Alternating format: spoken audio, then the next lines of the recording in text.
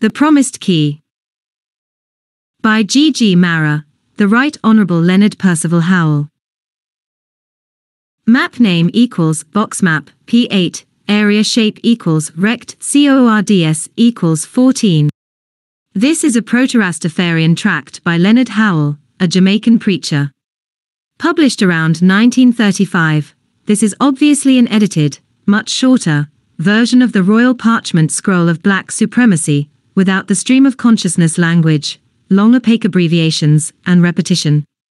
Most significantly, the identities of King Alpha and Queen Omega were transposed from Fitz Balintine Pettersburg and his wife as in the Royal Parchment Scroll, to Emperor Haile Selassie and Empress Menen Astaw. This was one of the key innovations of the Howellites, and is today an article of faith of Rastafarianism.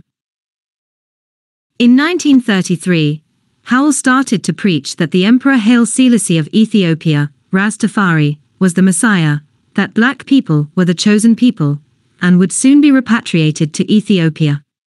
He soon attracted the attention of the colonial authorities, and was arrested in December 1934 for sedition. In March of 1934 he was sentenced to 2 years' imprisonment, during which he apparently wrote The Promised Key. After he was released in 1936, he published a newspaper called The People's Voice. In 1954 his commune was raided and much literature, including copies of this book, were burned. Howell was found dead under suspicious circumstances in February 1981.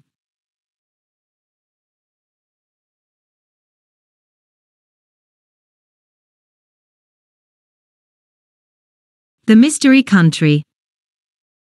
I wish to state to you, my dear readers, that Ethiopia is a country of great contrasts, largely unexplored, and is populated by black people, whose attitude towards this so-called Western civilization has not changed within the last 6,000 years. The people are Christians while retaining primitive customs.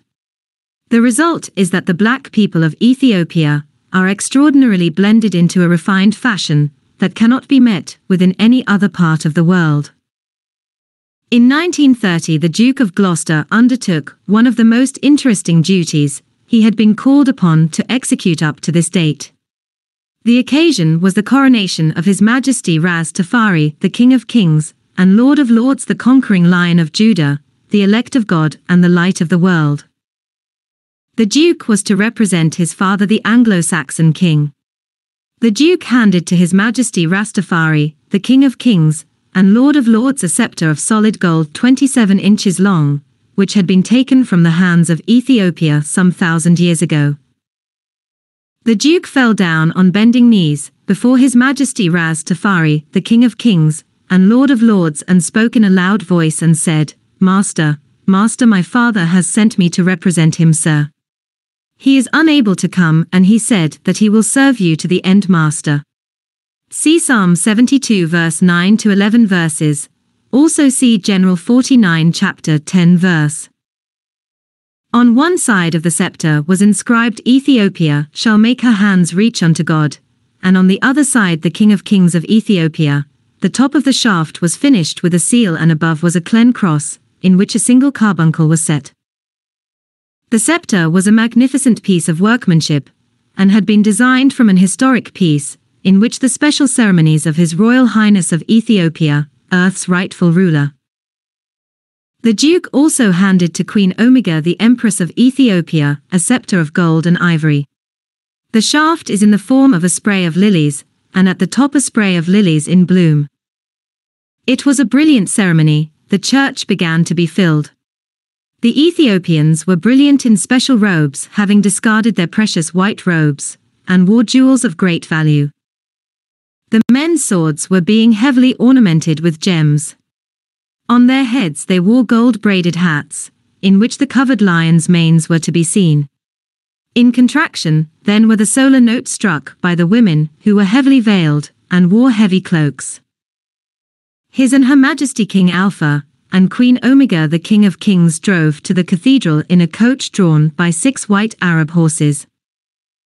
Queen Omega in a robe of silver, and the escort on mules wearing lion's skin over their shoulders, forming into procession outside the cathedral. King Ras Tafari and Queen Omega, the royal pair, the escort and a line of bishops and priests entered the guest rank obeisance. King Alpha sitting on his throne, homage was done to him by the bishops and priests fulfilling the 21st Psalm. The ceremony took 10 days from the 2nd day to the 11th day of November 1930. King Alpha was presented with the orb spurs and spears and many other mighty emblems of his high office. Dignitaries of the world power presented King Alpha with the wealth of oceans. The emperor attended to most of his preparations for the reception of his thousands of guests himself, and day after day could be seen rushing about in his scarlet car, seeing how the white labours were getting on with the new road. He had ordered that the lawns he had laid down be attended to, and that the extension of the electric lights throughout the city were being hurried on. Next, the false religion. The false religion. All the Church's religious system of today claims to represent the Lord God of Israel, but the Pope, who is Satan the devil, false organization, is a hypocritical religious system that has three elements: first, commercial, political and ecclesiastical, to keep the people in ignorance of their wicked course. Money powers are the great bulwarks of their organization, and they use the religious elements as a smoke screen to keep the people in ignorance of the truth. The false teachers under the supervision of the Pope of Rome, who is Satan the devil. The agents of his speaking lies in the churches, and let the people walk in darkness. My dear readers, you can see that all their foundations of the earth are out of course. Allow me to say that there is no throne for the Anglo-Saxon white people. They must come down and sit in the dust on the ground. There is no throne for them. See Isaiah 47th chapter. King Alpha was wroth with us the black people, and had polluted our inheritance for 2,520 years, and had given us into the hands of the Anglo-Saxon white people. They showed us no mercy, therefore evil shall come upon them suddenly. Now let the astrologers and stargazers stand up, and save the Anglo-Saxon kingdom from the vengeance that shall come upon them suddenly. Next, the glory that was Solomon greater still reigns in Ethiopia. We can see all the kings of the earth surrendering their crowns to His Majesty Ras Tafari, the King of Kings, and Lord of Lords, earth's rightful ruler, to reign forever and ever. Upon His Majesty Ras Tafari's head are many diadems, and on his garments a name written, King of Kings and Lord of Lords. O come, let us adore him, for he is King of Kings and Lord of Lords, the conquering Lion of Judah, the elect of God and the light of the world. His Majesty Ras Tafari is the head over all man, for he is the supreme God. His body is the fullness of him that filleth all in all. Now, my dear people, let this be our goal. Forward to the King of Kings must be the cry of our social hope. Forward to the King of Kings to purify our social standards and our way of living, and rebuild and inspire our character. Forward to the King of Kings to learn the worth of manhood and womanhood. Forward to the King of Kings to learn his code of laws from the mount, demanding absolute love, purity, honesty, and truthfulness. Forward to the King of Kings to learn his laws and social order, so that virtue will eventually gain the victory over body and soul, and that truth will drive away falsehood and fraud. Members of the King of Kings, arise for God's sake and put your armor on. Dear inhabitants of the Western Hemisphere, the King of Kings' warriors can never be defeated. The Pope of Rome and his agents shall not prevail against the King of Kings' host warriors. You all must stand up for the King of Kings.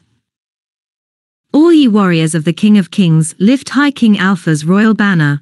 From victory to victory, King Alpha shall lead his army till every enemy is vanquished. Next, Ethiopia's kingdom.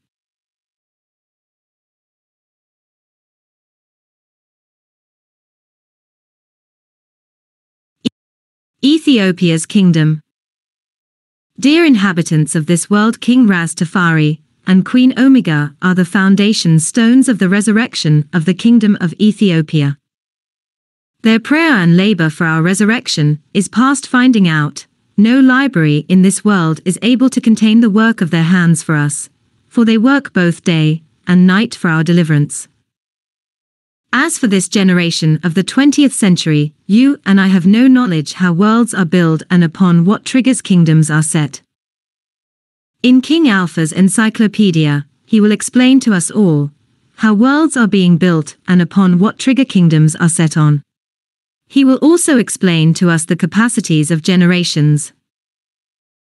Speaking for the universe and the womanhood of man, Queen Omega, the Ethiopian woman, is the crown woman of this world. She hands us her rulebook from the poles of supreme authority. She is the canon mistress of creation. King Alpha and Queen Omega are the paymasters of the world, Bible owner and money mint. Do not forget they are black people, if you please. Owing to the universal rend of our ancient and modem, we are at this juncture of our history scattered over the globe into little sectional groups. All our local bands throughout the globe are bent towards King Alpha's royal repository. The royal authority is to admit all bands, mission camps, denominations into the supreme royal repository.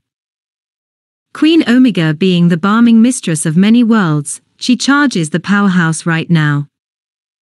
Ethiopia is the succeeding kingdom of the Anglo-Saxon kingdom. A man of greater learning and a better Christian soul than King Alpha is not to be found on the face of the globe. He makes the nation's heart rejoices with raging joy, we give him the glory. Ethiopia rulebook leads us into different departments of the kingdom. The records of the kingdom are with us unto this day. The regulations points us to the basis of the kingdom.